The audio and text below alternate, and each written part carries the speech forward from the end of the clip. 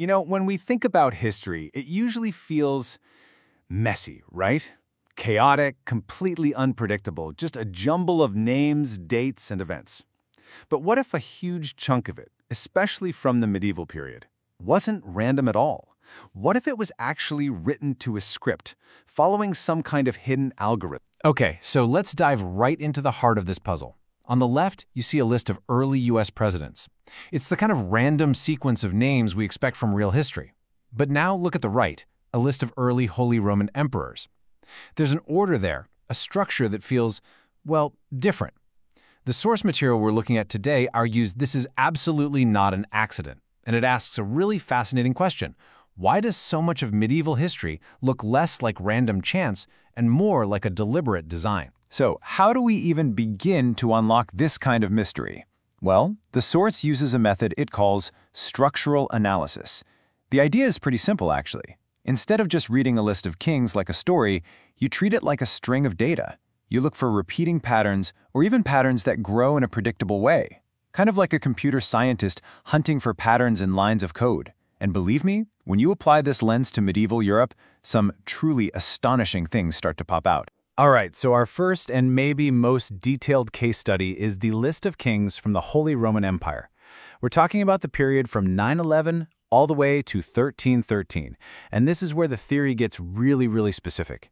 It basically argues that this entire line of succession is governed by something that you can only describe as an algorithm. Okay, so here's the core pattern that the analysis points to in that German king list.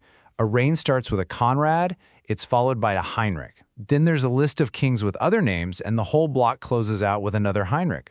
This pattern is said to repeat itself perfectly 4 times. And get this, it's not just repeating, it's a growing pattern. The list of other kings in the middle grows predictably. First it's 3 kings long, then 4, then 5, then 6. I mean, that's practically a recursive definition. It's just way too neat for the bloody, chaotic reality of how medieval succession actually worked. But wait, that name algorithm? That's just layer 1.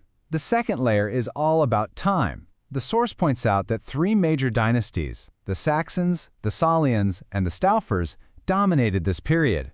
Each dynasty's rise to power was kicked off by a king named, you guessed it, Conrad. And the start dates for these major dynasties? They're separated by almost exactly 113 years. We're talking 911, then 2420, then 1137. It's like clockwork. So, the key takeaway here, and this is really crucial, is that these aren't just a few isolated coincidences we're looking at.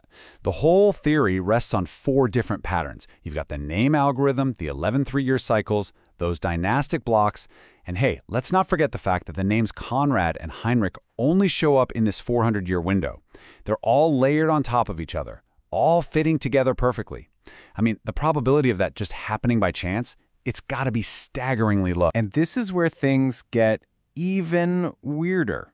Because this apparently isn't just some weird German thing. The source material claims that when you take this same kind of analysis and apply it across Europe, you start finding similar, just seemingly impossible patterns in one country after another. And next up is France. So check this out. For over 260 years in medieval France, the name of the queen seems to be almost locked to the name of her husband, the king. So if the king was named Philippe, his wife was almost always named Bertha, Maria, or Johanna. But if the king was named Ludwig, his wife was almost always named Blanche, Adelheid, or Margareta. I mean, think about it. There's no real historical, political, or family reason for this. It's just there in the data. And on this point, the original author is incredibly direct. He basically states flat out that a connection like this is, and I'm paraphrasing the German you see on screen, impossible in reality. Think about it. Marriages back then were all about power and alliances, not coordinating first names. So to find a statistical link this strong over centuries, well, it's presented as evidence of a constructed story, not real life. And as if that weren't strange enough, the source points to another detail from France that just seems a little too perfect. This unbroken chain of 328 years where the crown passed peacefully from father to eldest son. Every single time.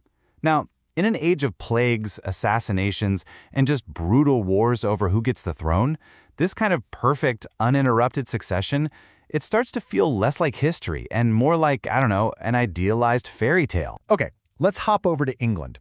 Here, we find a totally different kind of pattern, but one that's just as bizarrely mathematical. If you look at the list of English kings, and you just kind of set aside the Norman dynasty for a second, a really simple rule pops out. From the year 899 to 1461, every seventh king was named Edward. Not around the seventh, but precisely every seventh. All right, so as we go even further afield, the analysis starts to identify what it calls a key construction number, a number that seems to pop up again and again, especially when you look at the monarchies of Northern and Eastern Europe. The source claims this number acts almost like a blueprint for building a national history right from scratch, and that number is 27. And this is where that number 27 really starts to cascade across the map. The analysis claims that the foundational histories of Hungary, Denmark, and Scotland are all built around a list of, you guessed it, exactly 27 rulers. And with just a few minor exceptions, which the source explains away, the exact same 27 ruler system is supposedly found in Poland and Norway too. That's 5 different kingdoms, all apparently built to the same numerical plan. But you know, all of this, as strange as it all is, it almost feels like a warm-up act, a prelude to the most ambitious, the most sweeping structure the source claims to have found. We're talking about a pattern that spans over 1,100 years of history in one of the world's greatest empires, the Byzantine Empire. The theory here is, honestly, it's breathtaking in its simplicity.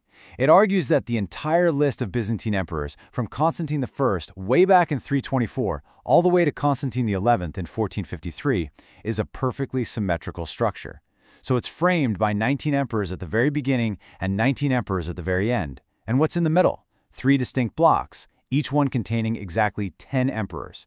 A simple, elegant formula, 19 plus 30 plus 19. But the pattern isn't just in the number of emperors, it's also in the timeline itself. This is incredible. The source claims that the total reign of all the emperors in each of those 3 central blocks adds up to the exact same amount of time, 139 years. Not close, but identical. We're talking 3 different sets of rulers spanning more than 400 years of history, all neatly packaged into identical time capsules. At this point, the source's conclusion feels pretty much unavoidable.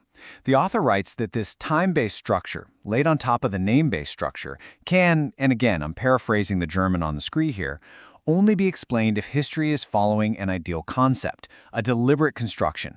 The claim is crystal clear. This isn't history as it actually happened. This is history as it was written. So, let's just pause for a second.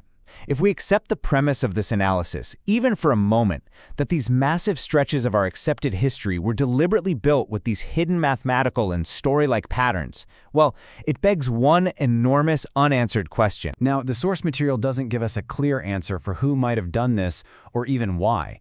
It really just focuses on demonstrating that these patterns exist. And so we're left with the theory's most central and most provocative implication. If our official history is really some kind of elaborate construct, a story written to a script, then what real history, what other story does it hide? And what does it mean if the very foundations of our past aren't what we've always been told they are?